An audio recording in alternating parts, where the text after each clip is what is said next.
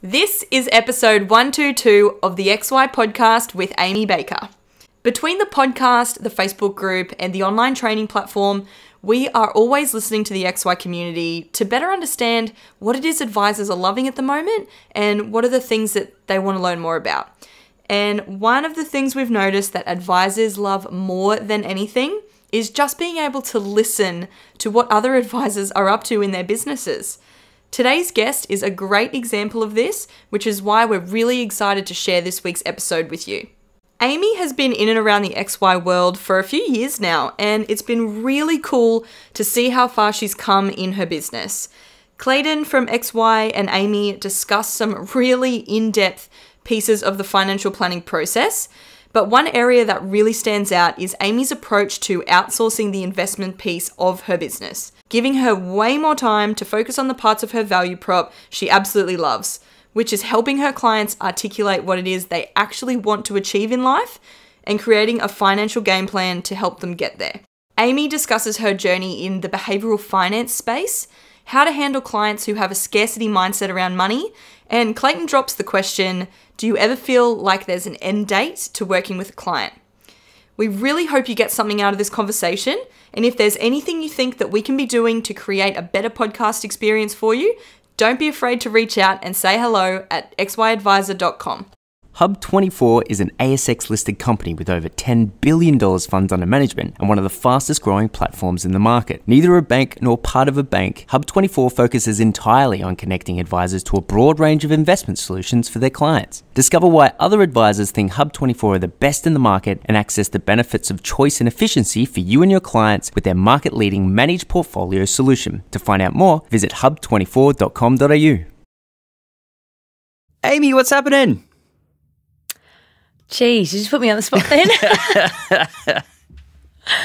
Where do I start? Where do we start? All right. Lots going on, heaps going on. Yeah, so we used to hang out a few years ago and we were just discussing when we used to sing in bars. We didn't really care who was listening. Yep.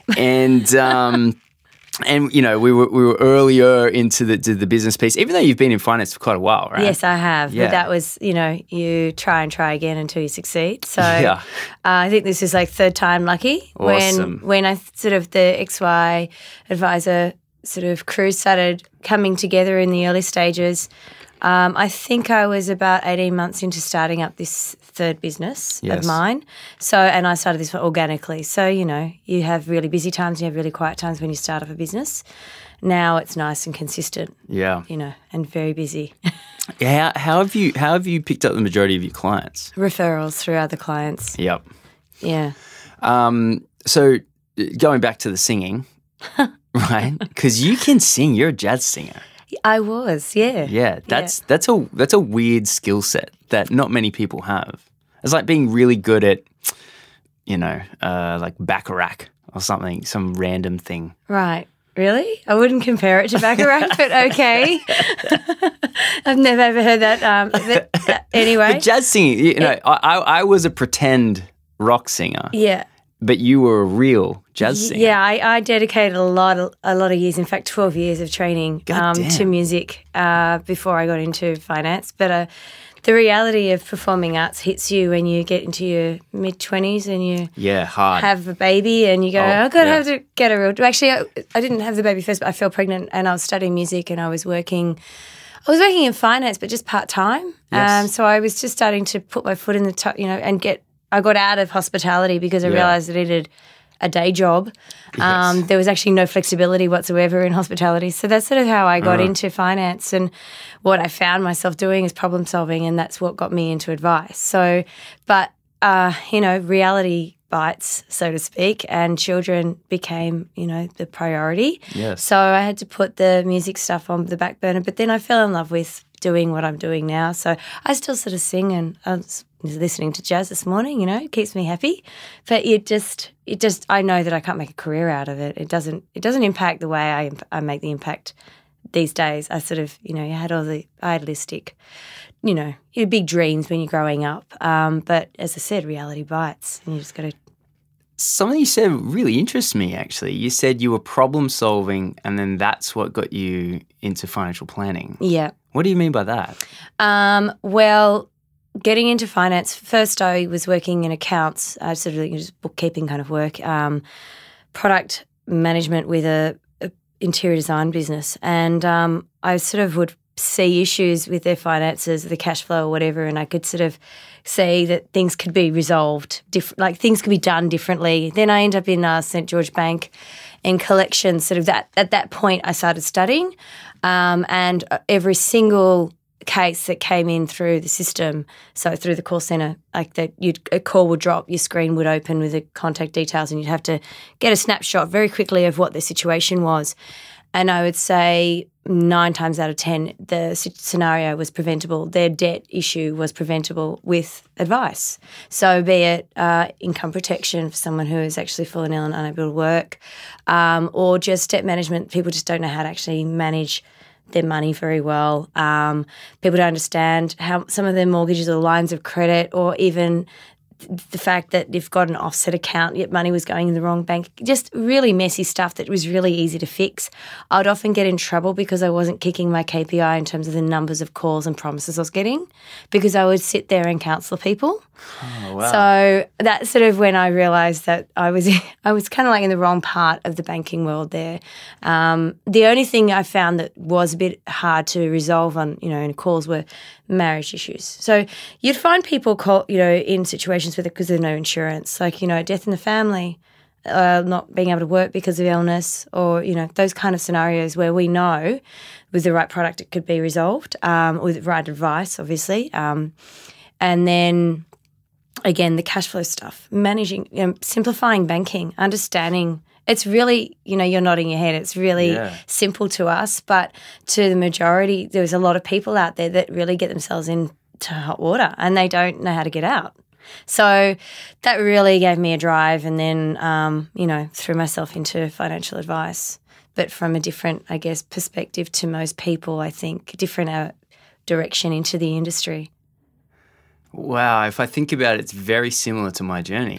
Oh, really? Yeah. So music, can't pay the bills, move across into accounting, and then fall in love with the personable side, and then find myself in financial planning. Yep. Absolutely. Yeah, you do find yourself in the personal side. You sort of start establishing relationships and buying into people's stories and wanting to fix things in some way, or like, not that we can wave a magic wand, but I guess that's what advice is. It's giving direction, it's guiding or coaching. The coach is a buzzword at the moment for what we do, but there'll be another buzzword in the future, and it basically all comes down to the same thing. We're just giving guidance along the way. Yes, there's product and there's this, the compliance and everything else, but the overlay of everything is a relationship, and that's what I love about it. That's what keeps me going. Yes, because a lot of the stuff that happens in the background, the formal written pieces of advice and the PDSs and the compliance regimes and everything, it's very burdensome. Yes, that's the stuff that I get frustrated with. Yeah. And also the negative press is also really annoying. So, I'm trying to tell positive stories or write, sometimes when I get the time to write an article or a blog, or have those good conversations with clients, as opposed to letting that weigh me down. And I do also, now I'm in a position with having built my business to a point, I outsource the most burdensome stuff. So someone else can do that. So then, as long as I'm ticking those compliance boxes, I know that I'm looking after the client, So, yeah. Yeah, it's the journey I think financial planning has been on is an interesting story, and I think coming out of the life agency model of product, and then selling superannuation products, the more people I speak to, especially these days, and it's changed, I think, when I first started asking these questions 5 years ago, I wasn't getting a lot of answers that were that would set me up as an advisor. I think it was all very sort of ethereal. You know, there was this thing that came out called goals-based advice. And that, you know, that shook everyone. And then on top of goals-based advice, you had Baz, the social advisor. And he was saying not only could you do goals-based advice, but you could talk about it on the internet. And then it's amazing to see, you know, those few small pivotal moments that this industry has taken. And now a lot of people are having these conversations, and it's awesome to watch it and to listen to it. It's an interesting thing that I've always considered, and you're one of the only people that I can sort of relate to this on, but I actually strongly believe that music and creativity plays a great role in being able to be a good advisor. 100%. Because because as an advisor, you have to be creative in the way that you solve a problem for people. Because while we may become an expert in a certain style of advice or a certain method of delivering advice or even using a certain product, and we may even scope down our entire business to specifically look after a demographic of your choosing. But ultimately, everyone is different and everyone has slightly different needs. And even if they fall within your perfect client, then what's going on in their life is very different to the next person. Absolutely.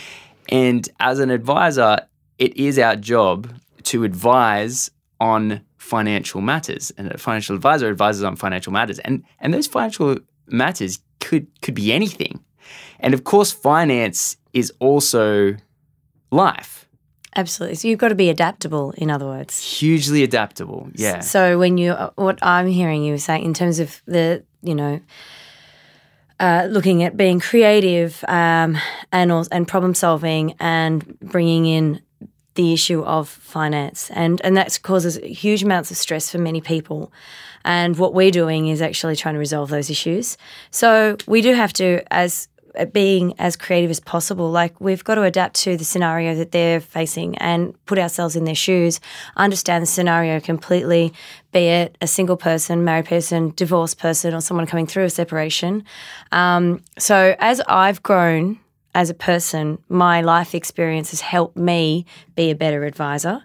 As you remember me when I was a single mum, being a mum of 3 kids, and I started the business organically. That wasn't easy. So when I sit down with clients that are struggling and sitting at the table scratching their heads going, how the hell can I do that? My experience has been able to relate to them and say, I've actually been down this road. Just because I'm, sitting here in corporate outfit and have this experience and business behind me now, I've also been in your shoes. So that's one thing. But I think the adaptable thing is, the creativity, trying to work out how we communicate in the best way that they all understand so they can implement. That is actually, I think, that's the key to the job we do. I think that's where our success lies more than actually the strategy, because that can, black and white on paper can look great. But as I do, and many advisors who'd be listening to this can relate, that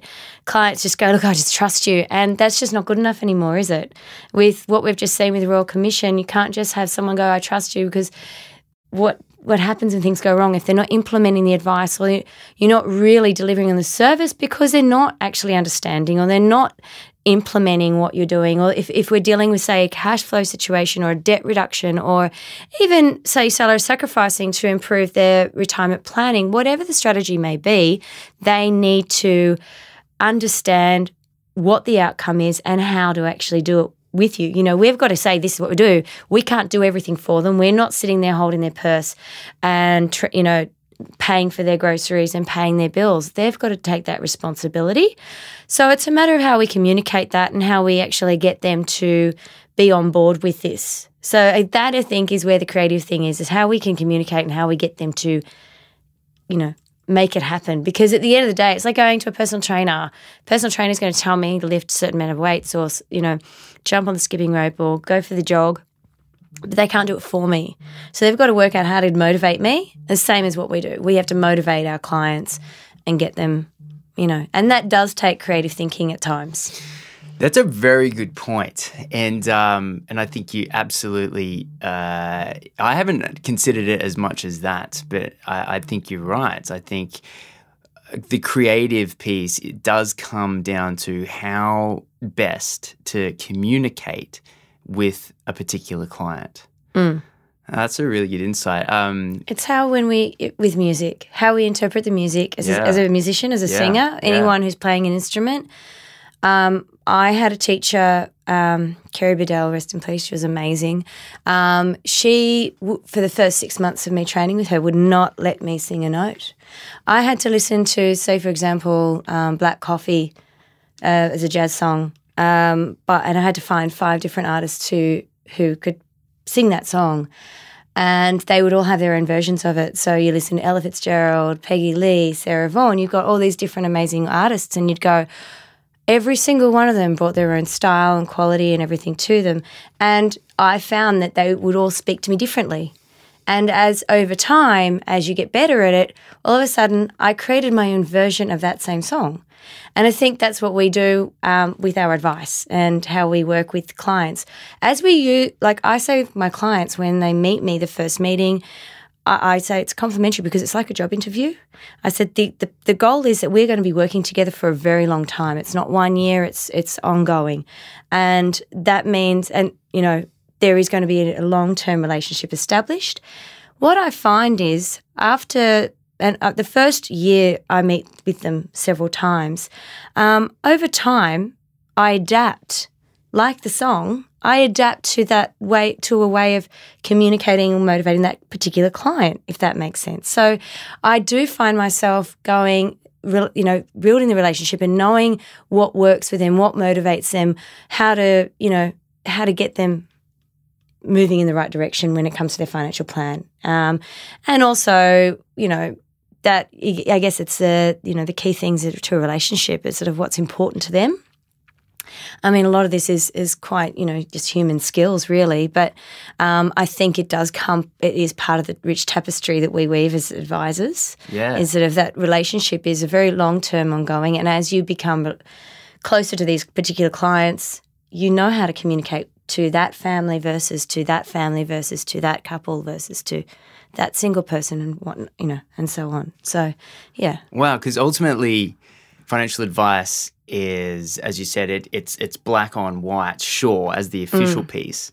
But the way that we gauge our success is the outcome that the client achieves. Absolutely. And so if we're using one tactic to get client A to do X, Y, Z, and then we're using the exact same tactic on client B, but it's not working, well, then that's on us, because we haven't been able to figure out how to get that client to make the better decision, to get the better outcome, to live a better life. Yeah. At the end of the day, we're dealing with behaviours more than anything. Yes. So I sort of found that a few years ago, and this is why when we were talking before, looking at, in ways of outsourcing, I should say, for bringing managed accounts into my business, because I realised my job was not me being a stock picker or building portfolios and sitting behind the desk and looking at the market. My job needed to be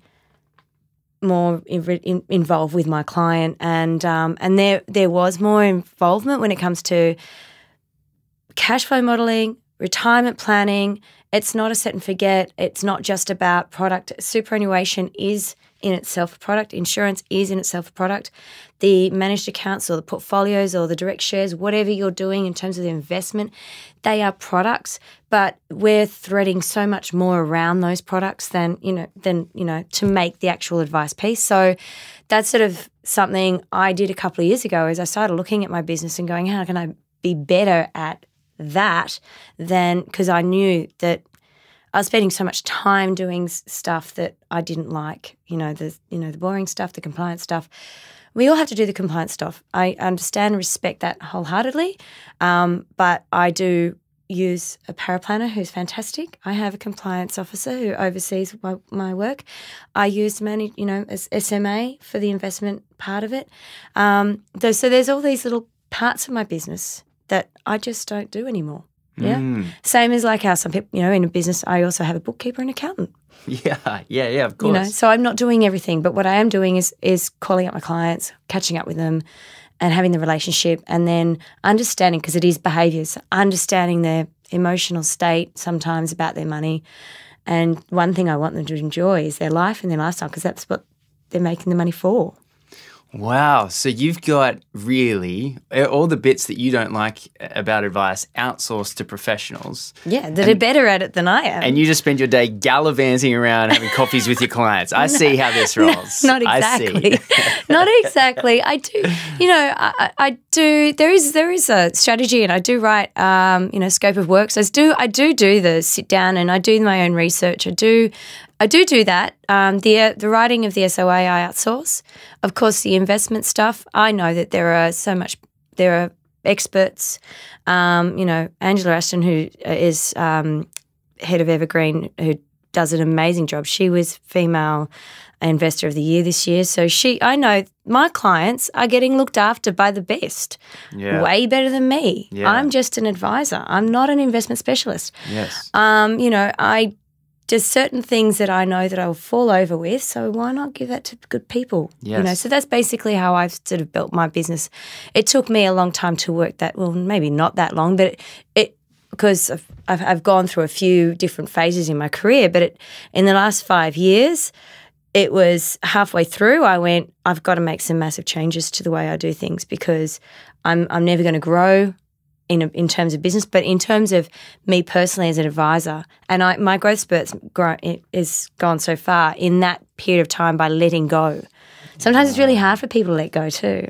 Yes. Something you said just before was you were on a goal or a mission to get better at the stuff that you did enjoy. So not only outsourcing the things that you don't enjoy, and that you've identified people that can take care of those things for you, but you also said you wanted to get better at the parts that you enjoyed. And that's a sign of a real professional, in my opinion, is that they figure out what they're good at and what they're not good at. They take care or bring other professionals in to take care of that part. But they also spend a lot of time on their own craft of what they are good at and what they do enjoy. Because in a lot of ways the journey of XY has been to discover that piece, exactly what you're talking about, is what else are advisors doing. Can we dive into that a little bit? I'm interested to know what it was that you did to get better at that piece that you enjoyed more, which is everything else but the investment management. I read a lot of books in terms of the behavioural side. So yeah, I've read a lot of books. I'm still doing a lot of work on cognitive therapy behaviours and behavioural economics, because you really need to understand other people and how to communicate effectively. And I think also, I think you just don't stop learning. I also ask for feedback. That's really important, to go back to the clients and go, how are you going with this? And measure yourself a little bit, and also talk to other people about other people who aren't actually seeking advice. That was another thing. It's talking to people who don't seek advice and understand, well, what do you understand an advisor to be? And this has just been over the years, going to conferences, listening, being involved in XY community as such, also other industry bodies, AFA. There's so many things that you can do to keep growing, and also have mentors. That's another thing. Always have mentors. Never be the smartest person in the room. Yeah. So that's, I guess, I'm studying again. I'm always looking at ways of improving. I think we always have to do that. Absolutely. Otherwise, it gets boring. You become complacent, and yes, then if you're not challenged, then it's quite a sad space to be in. Yeah, absolutely. Behavioural finance is something that I know a little bit about, but not a lot. I don't know heaps about it. And one of the co-founders here at XY is Rachel Ramis. And he's just recently graduated a degree in psychology. Yeah, I remember when him and I talked about this a couple of years ago. Yeah. I know Ray. It was actually Ray and I started talking, I'd say 2 or 3 years ago, and that's, I think, when I first got my hand on one of those books. So, yeah, it's been, and I'm just revisiting Nudge at the moment. So I'm the Nudge. What book is it? Nudge. Tell me about it. I haven't heard of it. Can I get my phone please. out? Because Bring it out. I'm doing the way I manage my time. Books, it's cheating, but audiobooks are just saving my life at the moment because I have a bookshelf a bedside table with about 6 books on it, and I'll start one, I get to 3rd, 4th chapter, and then I get onto something else. It's the way my brain works. So I've discovered audiobooks. So I'm giving another business a plug here. But honestly, if your time challenged like I am, I've got 3 kids, a husband, a business. I've got horse races. We own horses. I've got 2 other small businesses concepts on the side. I've got so much, and I'm studying. So there's so much going on. Jesus Christ! Yeah, I know. Sort of my head spins when I think about that a bit. So yeah, Nudge is Richard Thaler. So Richard Thaler also wrote, Misbehaving, I believe, and I think co-wrote and. If anyone, I could be wrong with this. Thinking Big and Small, So these are the books that, So and then I've also, there's another one I'm reading sort of like a thesis or sort of a course on, which is cognitive behaviour therapy that I've mentioned before, and then I'm also doing a course with a lady named Alina Berdiovsky. I can't say her name properly, which is sort of like.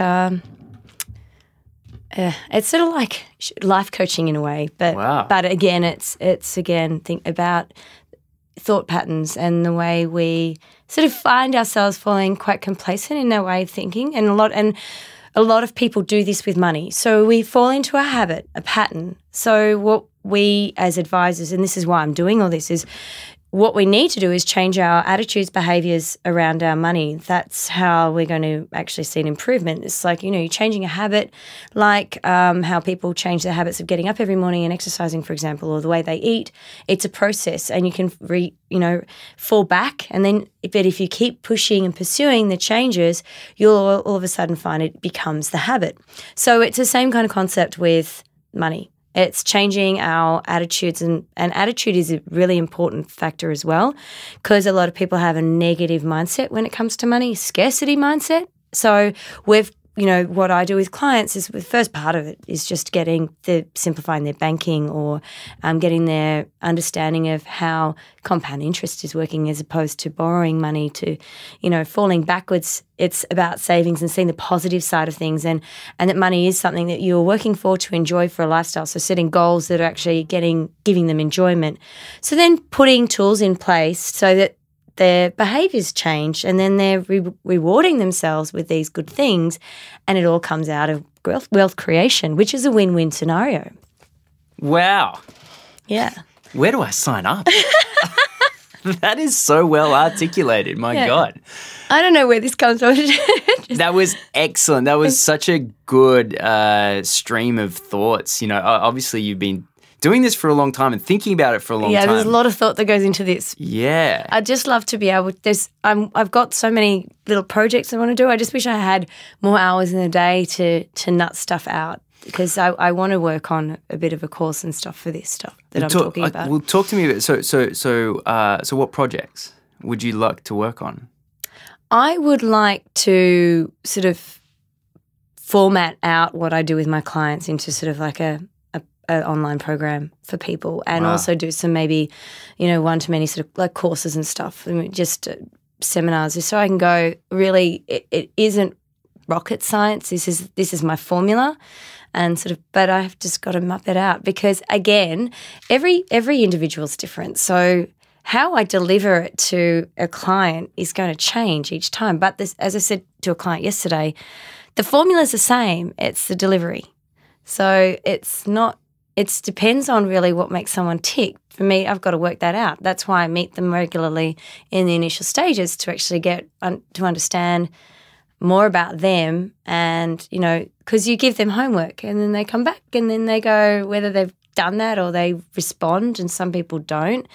It might be too hard. Then I've got to simplify it or, you know, think about how I can get them to do it differently so that I get the same result, or they get the same result actually. But this at the end of the day, we're on the journey together because, as you put it perfectly, the way we measure is to see our clients succeed and that they are in the road to wealth creation or a healthy retirement, where they're not in a situation where they're sort of just living on, you know, Centrelink or whatever the case may be. Our way we measure ourselves is the success of our clients. So how to deliver is my biggest challenge on all of that I just spoke of. Yeah, so basically getting what it is that you do and trying to scale it up. So one to many. I think it's just really it's financial education, but it's just my version of it. I think workshops. Now, I don't want to put too much on your plate because clearly it's very full. However, Ben Nash has done workshops to a great success, and from what I can tell, they're not entirely difficult to put on. So. I think creating, put it this way, he struggled a lot with putting together an online short course. I think that's quite, especially if it's a substantially long one, it can be quite difficult to produce. However, he's done quite well with workshops. So I think, as you know, in my life, I always just try to figure out what's the easiest thing to do out of everything to achieve. And so out of workshops and creating a course, listening to you talk, and if you were to able to replicate the way that you've communicated to me to a room full of people, which I have no doubt you could do, I think a workshop would be really good for you. Oh, well, Ben's been on my radar, but I've also been watching him going, damn, that guy's busy. If anyone's got a full plate, I'd expect, you know. It's all social media. Yeah. He's just normally sitting around, then he puts a suit on and he goes and walks around. His wife takes pictures of him. Right, okay. There you go. There is a lot going on, but that is definitely on the radar. I also am working with a group of women, so not outside of the industry. So I think it's really important to collaborate, and we often talk about really connecting with other, similar businesses to refer. But I found my success actually collaborating through a networking scene, and I've got a whole bunch of women. We're working on a project together at the moment, and we're calling ourselves at the moment the committee because I couldn't come up with anything better. The committee. But the concept really is because, 45. I think there was a 45% growth in female businesses in the last the last year. The female entrepreneur space is just incredible, and it's actually not just in Australia, but it's worldwide. Wow. So I went to a portfolio construction forum conference it was this year in August, and the behavioural economics guy spoke of this particular concept of, trends and how we as advisors or in the finance space need to change our way of communicating and the way we do things by looking at global trends, and of which one of them is being the female entrepreneur space, which I feel I kind of belong to because I've been self-employed now and, oh, God, I think over 10 years now. Wow, that's been a long time. So you look at basically what I'm doing is now collaborating with women that are all about empowering other people, similar to what we do as advisors. So one's a nutritionalist, one's a stylist, one's, a lifestyle coach, one does online marketing, and there's so many women out there that can, and not just women, I shouldn't just say women, but men and women, but I was sort of looking at this particular market and space, so I'm building a little concept there where bringing in the financial education thread into the whole lifestyle and well-being, which is something actually Lee Shelder's been very successful at as well. Yes. She did that with the yoga concept and well-being, and still is quite successful. Now she's doing traveling the world and doing speaking on this very subject. Lee's done very well for herself. She has. So that's one of my projects as well. And how?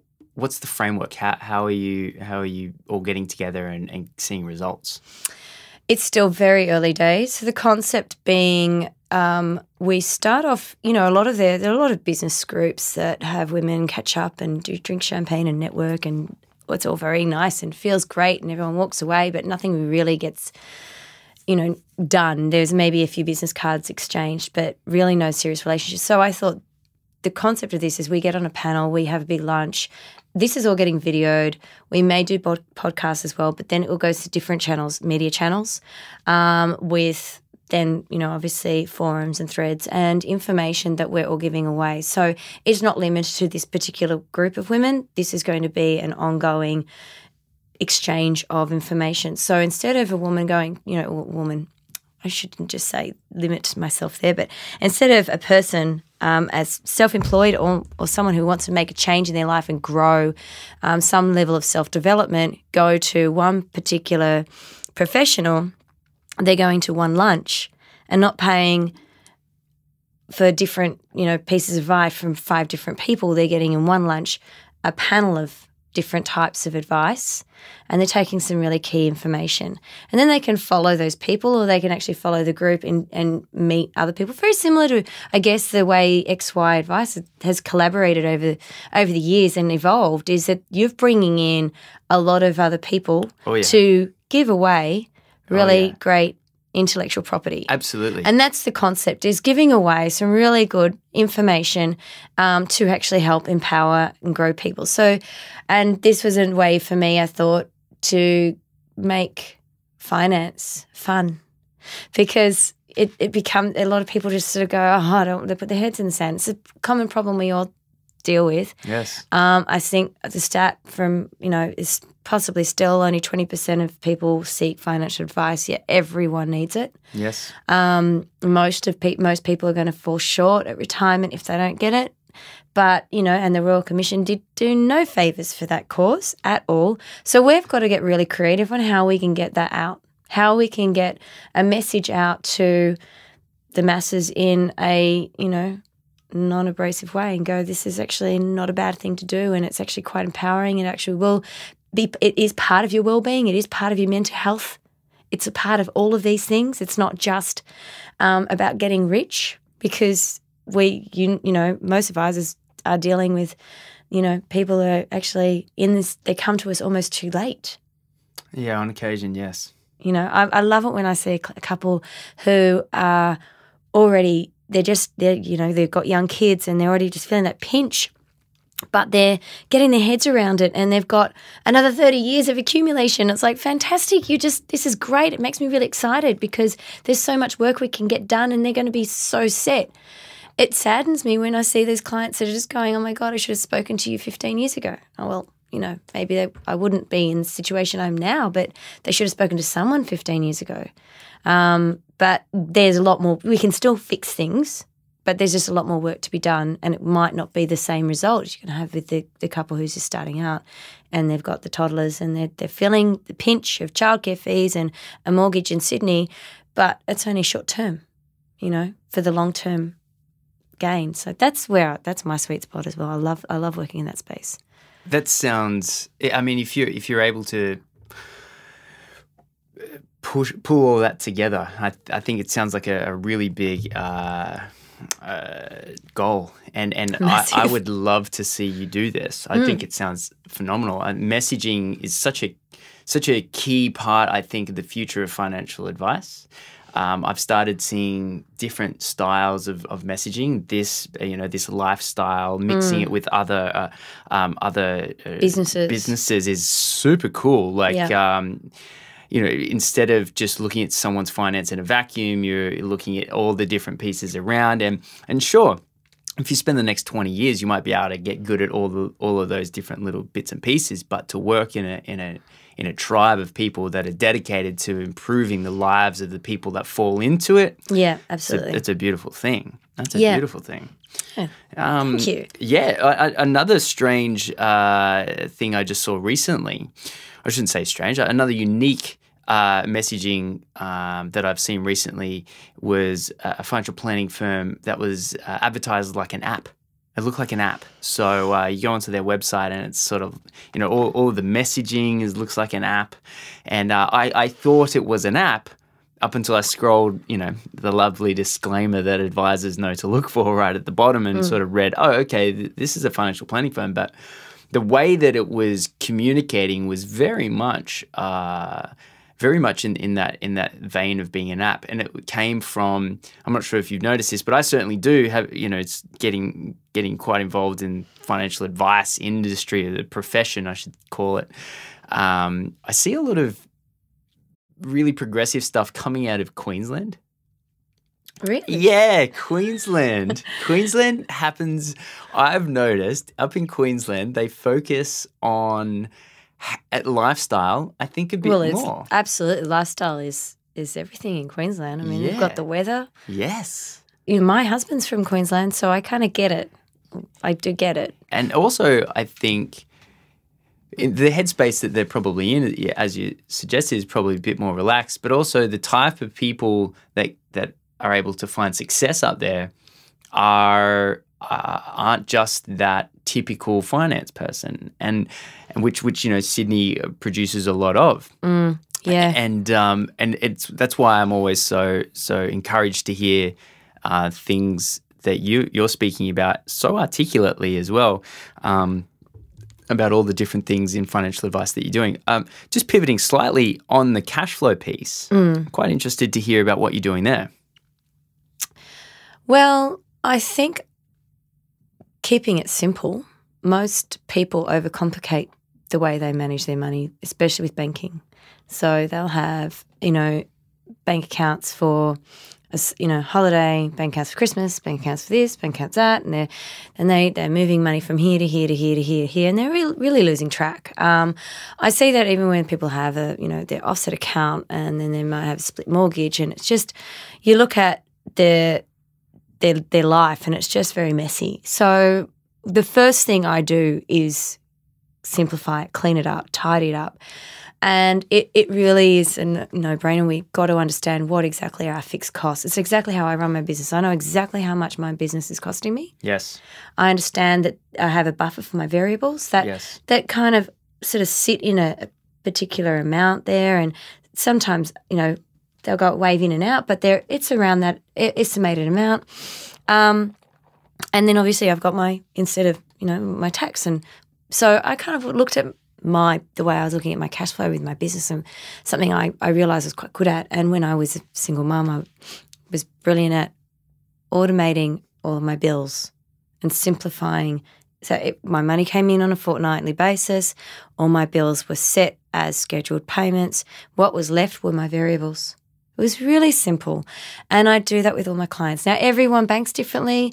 Some couples they don't have joint accounts, so you've got to work with that, but it isn't too difficult. Then it's, again, the goal-based advice piece. So you work around understanding what makes them tick. The behavioural stuff, that's where that comes in, understanding what's important to them, because it's going to be very, very different to, certain people. Some people really just want to have security.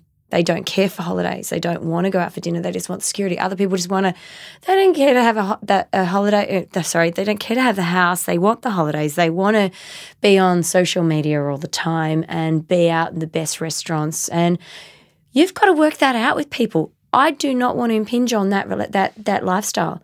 I want them to understand they can have it all. They can. Very good. It's just a matter of managing what all looks like. What all looks like. Yeah, it's very good. Yeah. And this, again, bringing it back to the fundamentals is understand your fixed, work your variables, and then you've got your savings. And obviously, there's always got to be an element of savings. Of course, being a financial advisor, I'm looking at tax, I'm looking at, their income and all of that stuff. There's far more to it than that. But so I actually can improve, and we can improve at their cash flow situation by even salary sacrificing or certain things where we're reducing tax to or wealth creation in other avenues. So there's a few things that we work with depending on the individual scenario, but ultimately it comes down to understanding their needs, and they are the ones who've got to dictate that, not me. A weird thing that happened to me one time, and if it wasn't for selling my business, I think it may have happened again, which was I spent so long figuring out how to get someone to an optimum, financial position. I'd worked with them to sort of get the best out of them, depending upon what was the best communication method. As a side note, Andrew Rocks, his method I always found fascinating. He simply asks people how they like to be communicated with. Do you like pictures? Do you like video? Do you like written? Oh my God! Alina does that with me. I actually go, I have no idea. Let's just work it out together because I've never thought of it. And what a simple and amazing question. If great advice is asking great questions, that's one of the best questions I've ever heard. I'm going to have to adopt that one too. Oh, I'm sure he'd be more than happy for you to do that. So one thing I noticed was I had brought one client in particular to a point where they were out of all of the problems that they walked in my door with, and they were about to embark on this brand new career and move cities. They were actually moving to Melbourne, and they actually felt like I'd done everything I could for them. I was such a peculiar, and it got me thinking: is really great advice, or was he? I can't figure out. He may have just been looking for a reason to punt me, which is not beyond the realms of belief. But was it that I had helped him arrive at a point in life that he felt like he could tackle it by himself? And then is there something in getting clients within, say, 5 years to a set destination? I always thought, I've heard of advisors doing this where they take clients on a 5-year journey and they say, let's engage in a 5-year instead of an open-ended bit. And of course, you can leave at any time, but we've got a 5-year roadmap, and then this is where you are, and it's sort of, we'll tick off all of these different things over 5 years. Do you see that as something, or do you see that as I guess my question is, when you're working with clients, do you feel like you're ever arriving at a point in time where they don't need you anymore? Yes, I've had that experience with a couple, and it was only recent we made some changes to their scenario, and they just sort of went, I think it was just all too complicated. But what had happened, there were other changes in their life as well. But I'll bring it back to, again, people's behaviours. What I find with the 5-year, I just want to, I'll park that idea for a second, because there's so many things you just said there. My brain just went in all sorts of directions. So I'll go first to the 5-year concept. I find that every time I go back and sit with a client, their goals have changed. Scenarios change. So they always throw something at me that I'm not prepared for. So I'll go back and go, right, this is what we've last done. And I usually can see where they're heading with, say, their superannuation savings. At some points, I used to have my prosperity. I don't use that anymore because clients were not active, and so I sort of had to, you've got it's a hit and miss in working all this stuff out, and it takes time. But that's also what I say with my clients, is that this is going to take time. This is a journey, and the clients, as they go on this journey with me, realise that because we're asking really probing questions, it's like, what do you want? What does your life look like? What are your goals? And we're talking, sometimes it's how much money do you feel comfortable with if you were not working, in terms of if you were to retire. And that might seem like so far away, but if you're looking at your lifestyle as it is now, is this the amount, or would you like to scale back? So having these conversations with clients to have them really think about their financial situation and have them really think about what they really want, and also discussing values, because people buy into other people's values. So I have that conversation too. So a lot of people will go, oh, we've got to get an investment property, or we've got to do this, and we've got to get into that, and I could see, and you often can sense the anxiety over this, and you go, is that really what you want? Usually we start working on a plan because that's what they think they want, and then the next time we come back to the meeting, it is not what they want. They've worked out that that's a lot of pressure on themselves, and they really just want to have that, say, for example, the Sydney lifestyle of, I just want to do my weekends away and have one overseas trip a year and just have an apartment. I just, where I live, that's it. That's all I want. I don't want to have this, that and the other. And I said, we can actually do wealth creation in a different way. It doesn't have to be the investment product. It doesn't have to be what other people are doing, because some people don't want to rock the boat too much in terms of their own life. It's, again, behaviours. We're all stuck and set in our ways. So when you come in and say, let's change things, it can be overwhelming to people. And so that brings me back to that couple, is that I think I overprescribed, so to speak, a plan that over time they went, we can't do this.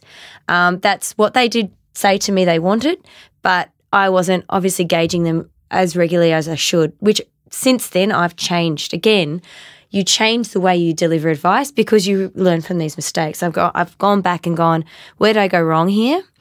And I realised that I dropped the ball in communicating and understanding how they were feeling about the plan. Even though they said this is what they wanted, they again were unaware that they were actually buying into someone else's values, not their own. So over time, as they matured, as their business grew, as their kids grew, as their financial circumstances changed, they realised where they were at, and they realised that that's not what they wanted, and they wanted to simplify things much more than where they were going. And in a way, you can sort of, as an advisor, go, oh, God, I feel like I've let them down.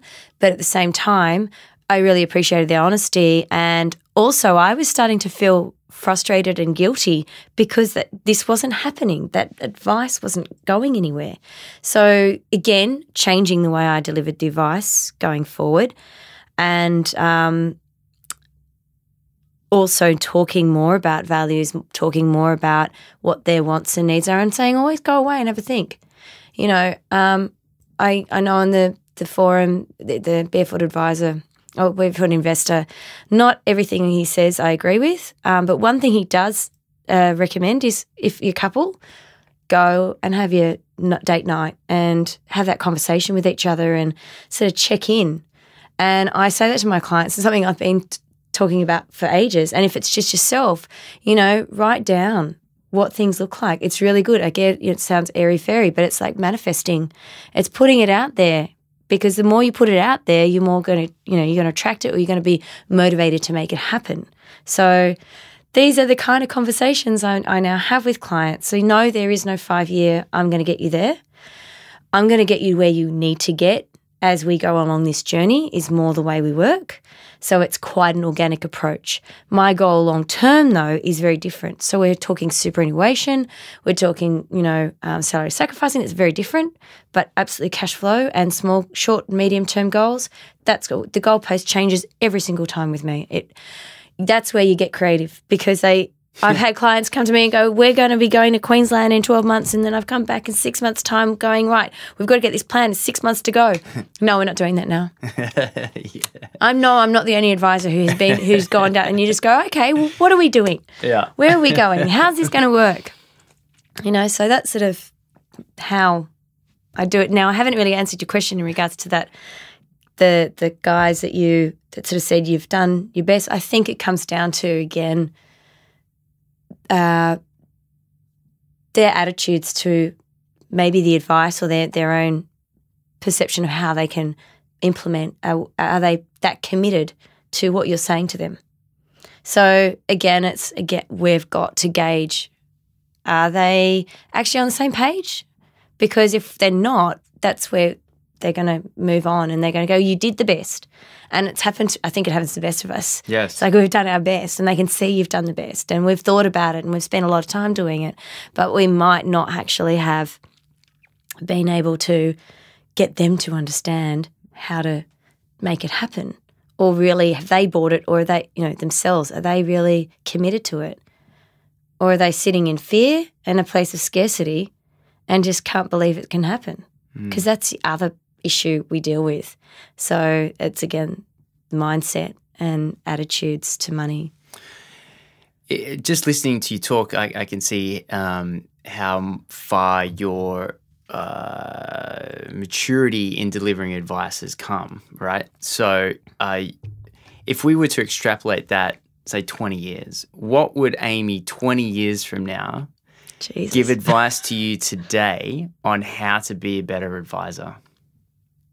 I don't even know if that's possible to answer because I can't, as I said, we can forecast where we're going in our business and our personal lives and whatever. We can sort of put out there, this is the kind of advisor I want to be. This is the kind of person I want to be, the kind of mother I want to be, whatever it may be. I guess it comes down to the fact that I've just, the wisdom I have in 20 years, I hope that I can penetrate further and to more, and that I'm in a position that it's going to far more people than just where it is now. I can't say what that person in 20 years, this Amie, is going to say to me. I can't even imagine that yet. I knew that I was going to grow and wanted to grow to where I am in the last 5 years, and I have. And I aim to grow another 5 years and another, but I don't know where I am going to be, like that level of wisdom and maturity. Just what I would like is that I've worked out a way of making sure that more people have a good concept of their attitude, behaviour and needs and wants with their finances, so that it will make a better economy if we all just took a little bit more control over our financial situation, our superannuation, and understanding the importance of insurance. So I think if we all aimed to get to that point where we can deliver more information to more people, then, this country is going to be very comfortable and very good in respect to financial position. Yeah. Look, thank you so much for coming on today and sharing. It's awesome to see, a few years later after we were belting out tunes in bars, to see the business that you've built and a real sort of, I would say, if not mastery, but a desire to master a lot of these more advanced topics that are in financial planning. Thank you very much for your tips on the books. Actually, thinking about that just briefly, there's an app you can download. It's kind of expensive. It's $120 per year, but it's called Blinkist, and it will take a book, an audio book, and summarize it down to its executive summary. Oh, cool. So you can now get through a book in, say, 10 minutes. An audiobook. I know. I feel like I've just hit the main vein. It's like Tim Ferriss's work week or whatever. Yeah, oh, God. Pretty much exactly right. Yeah, it's actually kind of overwhelming. So if that interests you at all, if there's any advisors or even potential clients or anything, if there's someone that wants to reach out to you, how would they find you? It's pretty easy. My business name is Recab Advice because my surname is Baker. So Recab is Baker backwards. Oh, cool. So, they can email me, which is AMIE, Amie, a unique way of spelling it, Recab Advice, or just go to my website or Facebook or I'm on Twitter. I'm not very active these days on Twitter. I should get active. Or LinkedIn. LinkedIn, Amie Baker, pretty easy. Awesome. Or they can, catch up with you guys and you can pass on details. Easy. Done and done. Look, again, thank you so much for coming on. I had a really good time. Thank you. Thanks for having me. It was great to see you. Yeah, you too. Cheers.